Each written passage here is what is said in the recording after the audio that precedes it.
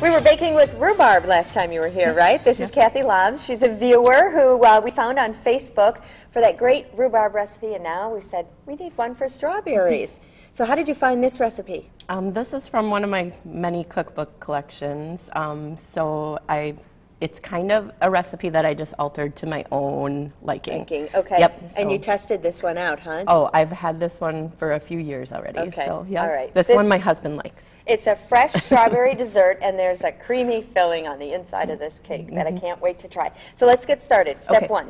First up, you want to get 4 cups of strawberries, slice them, and then I sprinkle about 2 to 3 tablespoons of sugar on it, just to sweeten it and get it a little juicy, because you want the juice to kind of turn with the Cool Whip and make it kind of pinkish in color. All right. The second thing you want to do is get your cakes made. So I have 2 round cakes here, sliced in half horizontally. Okay. 2 round cakes. Yellow cake? Yellow cakes. Okay. Just according to box cake, or you can make your own homemade cake, whatever you want, whatever's easiest. So. Okay. But then, as you can see, she cut them in half. So we have 4 pieces now out of 2 cakes. All right. Then you got to make your custard. So I started the custard already. This is a 1/3 cup of sugar, a tablespoon of cornstarch, an 1/8 teaspoon of salt, mixed with milk, boiled for 2 minutes. Okay. Then you're going to want to temper your eggs so that they don't just cook as soon as you put them in. You don't want scrambled eggs. Right. You don't want scrambled eggs. So you're going to add a little bit of the liquid to that. And mix it up. Okay. And that'll temper the eggs so that they don't cook as soon as they hit the hot custard beginning. I knew what it meant, but I didn't know how to do it. All right. Then you want to bring this to a boil, once again, a gentle boil. You want me to do that now? Sure. Okay. For about 2 minutes. So once it starts bubbling, let me know, and I'll try to keep eye on the time. Okay. Well, we have 2.5 minutes. All right. Great. Boil! Boil! All right, so then the strawberries, you're going to add about 2/3 of a 12-ounce container of Cool Whip. Okay. And you're going to mix that up. Okay, I would just eat that.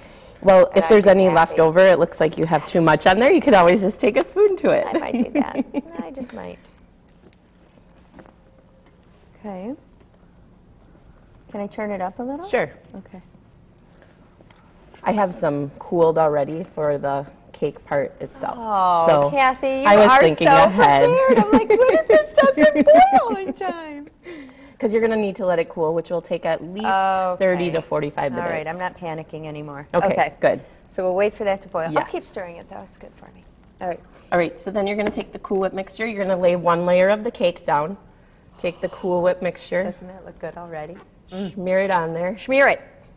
You're going to want to leave a little bit of room at the edges because it will kind of smush out the sides otherwise when you're layering. Oh, does that look good?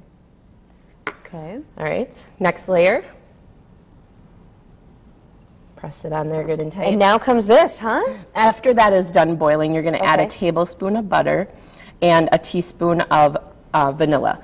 That'll bring it to, it'll look kind of yellow in color, but this will bring it to more of a custardy color, a yellow brown. So you're going to just put that on there.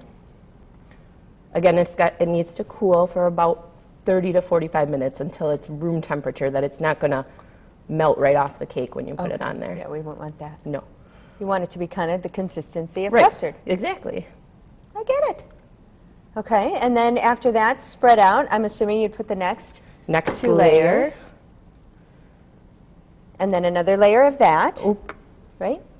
We want the pretty one on top, so. Oh. No worries. Nobody knows. Go. Nobody knows. Okay. Save the pretty one for the top. That's right. Save the pretty one for the top. And let's get and you can see she's just layering now. She'll add the pretty one on top, cover it with Cool Whip. Take a look at the final cake and what it turns out to be. Because you pretty much got it finished there. This is what it looks like. And then you can see on the inside, I mean, it's just beautiful looking. Can I try it? Yes, go for it. Okay. And again, this is called Fresh Strawberry Dessert, and we already have the ingredients and the recipe online.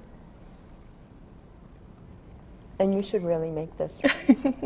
Oh, is that delicious. A great use for your strawberries. Yep. Thanks again, Cathy. Thank you.